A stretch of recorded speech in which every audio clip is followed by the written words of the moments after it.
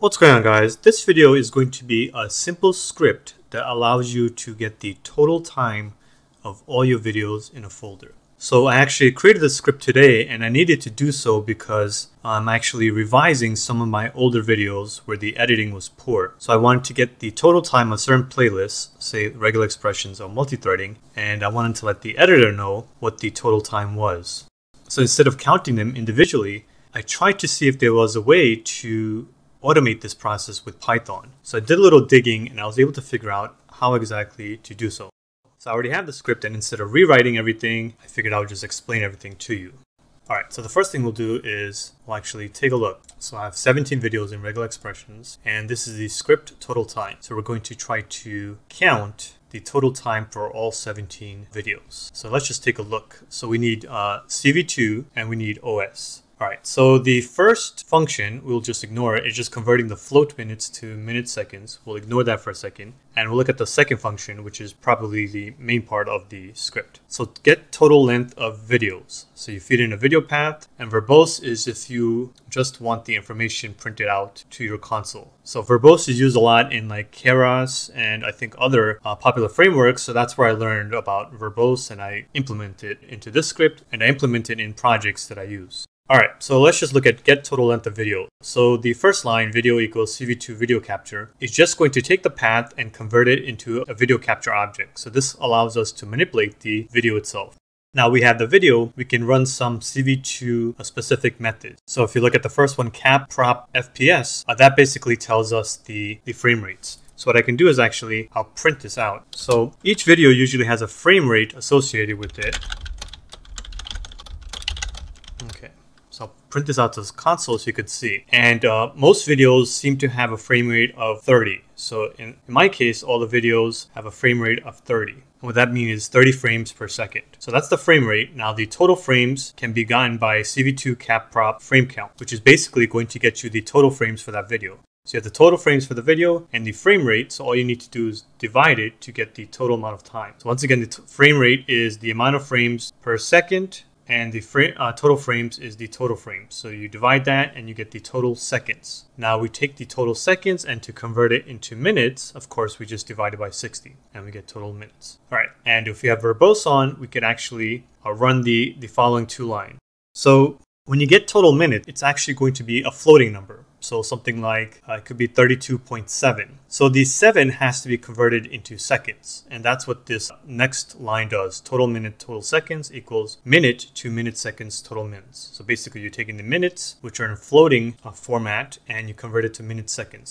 So if we look at the function above, min to min seconds, we'll see that total minutes and the base 100 seconds equals divmod total minutes 1. Now, divmod I think I've used in previous videos, but divmod basically allows you to get the remainder and the divisor. I forget the term, divisible, divisor. So basically, if I put 2 into 5, basically dividing 5 by 2, you get 2 goes into 5 by 2, and you have a remainder of 1. So the 2 is what I'm talking about. I think it's the divisor or the divisible, or forget the term, and then you have the 1, the remainder. So divmod gives you back both. So the first number will be the total minutes, and the second number will be the base 100 seconds.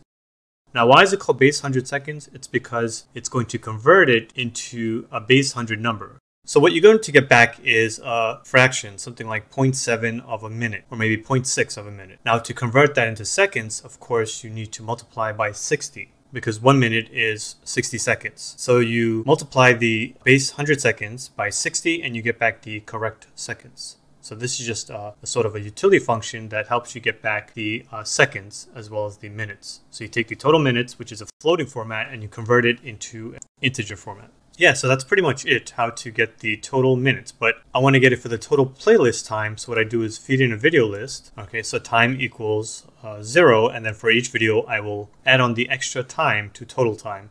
And that will give me the total time for entire video list. So total minutes and total seconds equals min to min seconds total time. So there, we're just converting the total time into total min and total seconds. And we'll just print it out.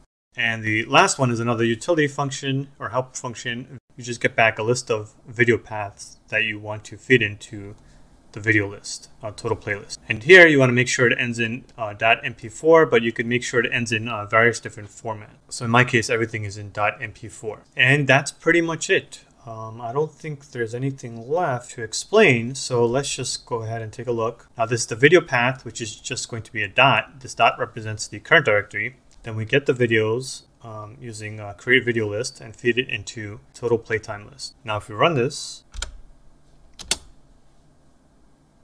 all right.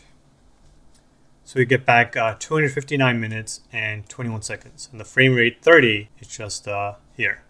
The print statement that we fitted in. Frame rate is 30 seconds.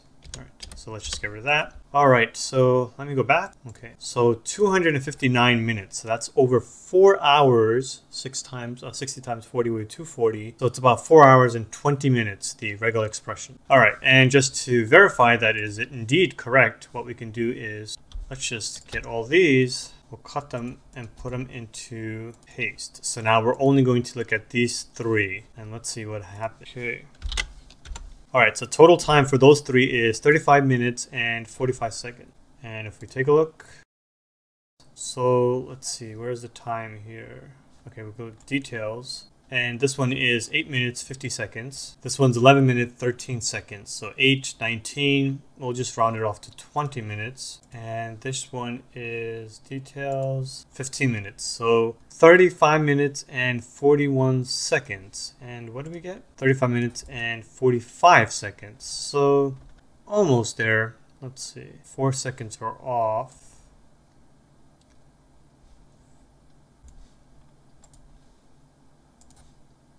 $13. Okay, so yeah, it's actually correct. I just rounded off everything. 13. So there's actually 3 seconds here. 13 would be extra minute and 3 seconds. All right, so that seems to be correct. So that's it for this video. Thanks guys for the support, and I'll see you guys later.